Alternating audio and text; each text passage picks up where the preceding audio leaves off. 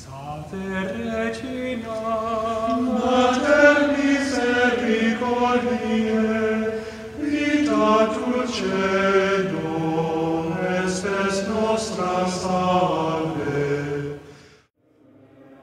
The Lord be with you. A reading from the Holy Gospel according to Mark. The scribes who had come from Jerusalem said of Jesus, "He is possessed by Beelzebul, and by the prince of demons he drives out demons." Summoning them, he began to speak to them in parables. "How can Satan drive out Satan?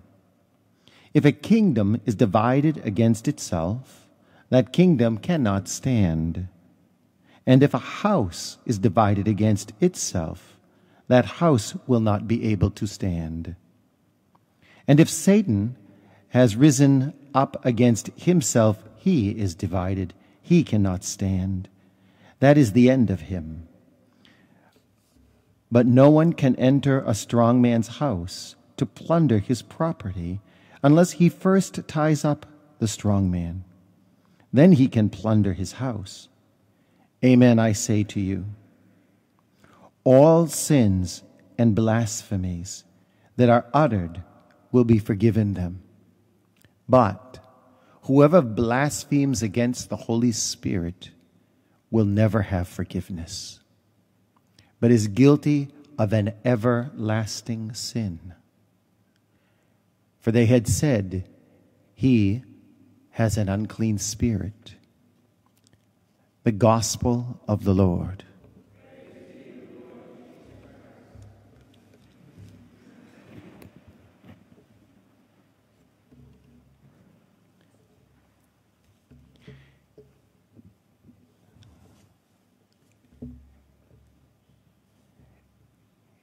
When Jesus makes an absolute statement like he has in this gospel passage, this should get our attention.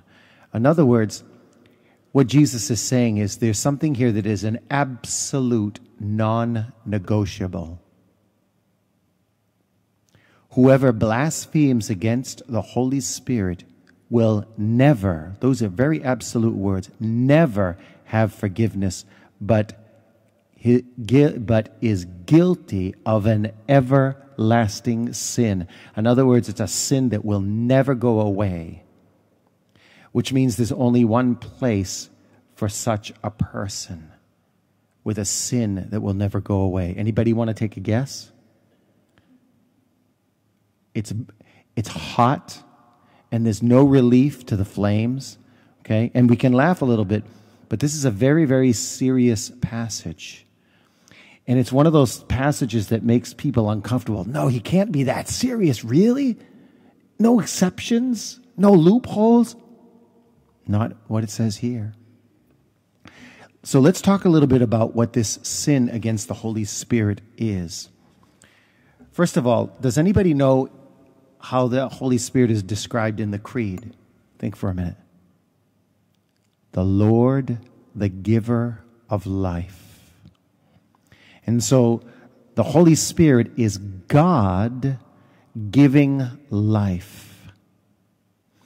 And so if you're against the Holy Spirit, then you're not interested in God or his life. And if you want to remain fixed in that, you're going to have a problem. First of all, you're going to find out that eternal life isn't a choice, because God made us all to live forever.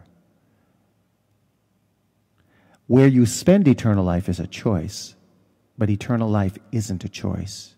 You're going to live forever. The location could be problematic, though.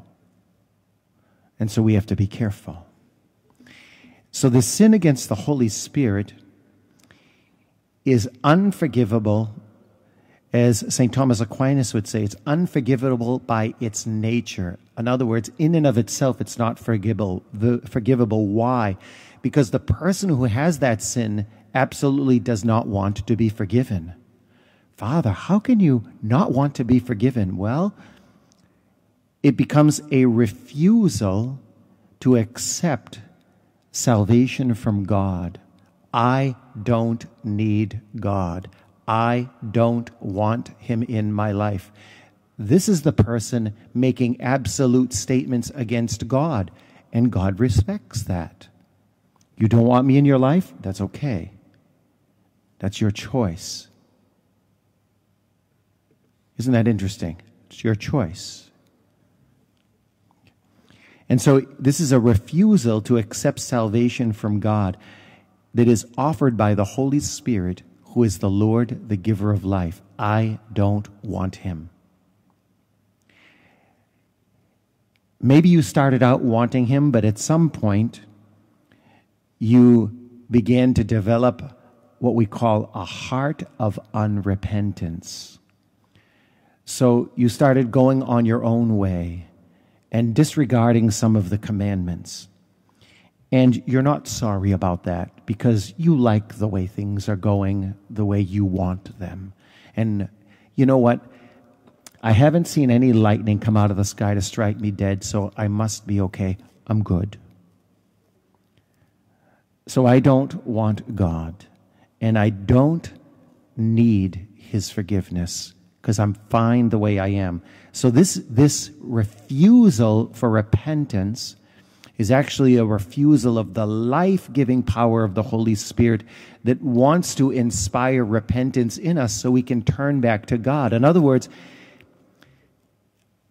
there's a little room to sin here, but you can't push away the invitation for reconciliation.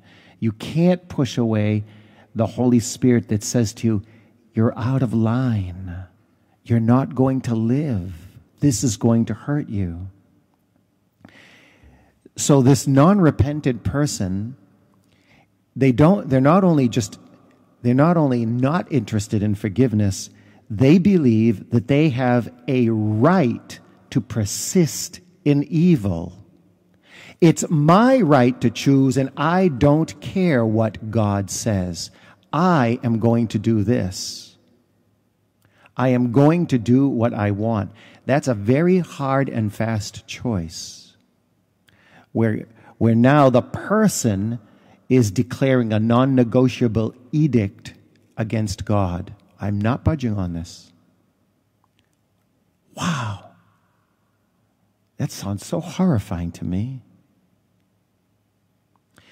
And so it's where I refuse to accept Jesus Christ's power to save me and to forgive all of my sins, and to not only Jesus Christ's power to save me, but his gift of the offer of everlasting life, who has done that for me on the cross in unity with the Father's love and the Holy Spirit, who is the author of life.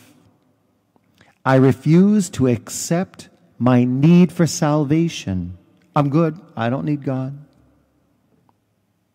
I can do this on my own. And I refuse to admit that there's a sin and that I'm sinning. I refuse to admit that that's a sin. I don't care what the Ten Commandments say. And so now I don't believe in the forgiveness of sins, which we say in the Creed.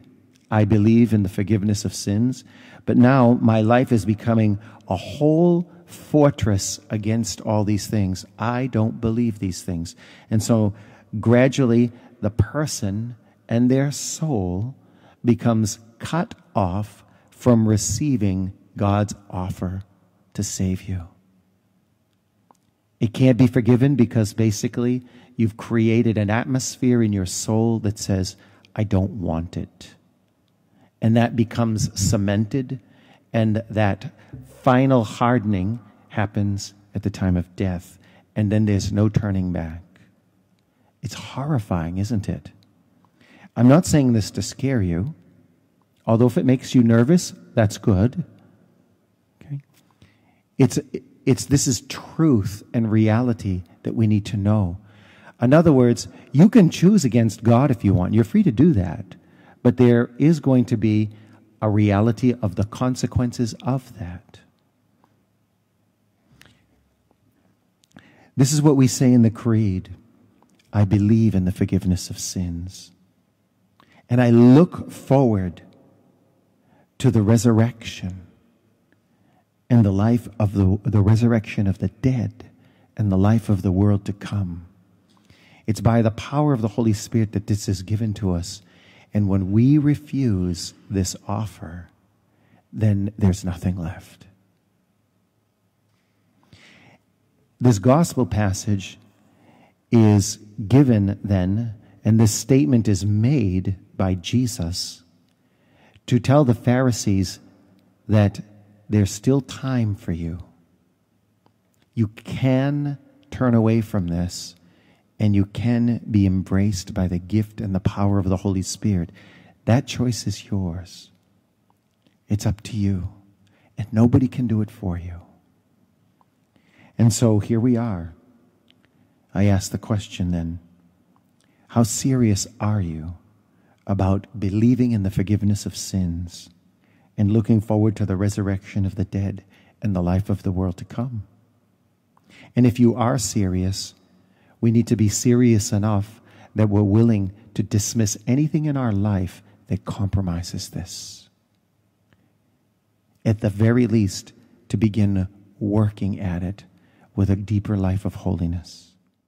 Regina Celi, Letare, Alleluia, qui